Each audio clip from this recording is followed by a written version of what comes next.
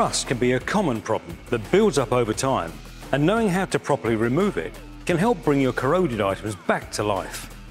For this project, you'll need the following: rust remover liquid, degreasing solvent, a wire brush, a paintbrush, zinc primer, a lint-free cloth, and a soft brush.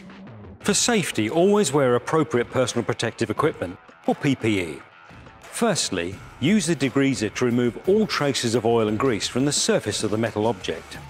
Go over the rusted area with a wire brush and scraper to remove any loose paint or rust.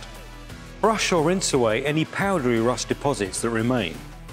Now liberally apply the rust remover onto the rusted area using your paintbrush.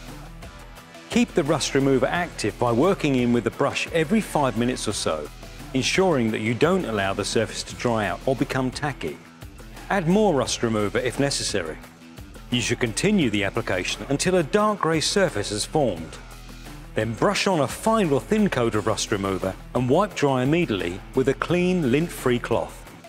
Leave the surface to dry for around 30 minutes.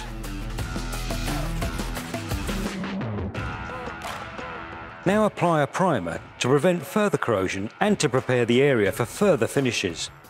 Smaller objects can be immersed in the rust remover liquid using a plastic container.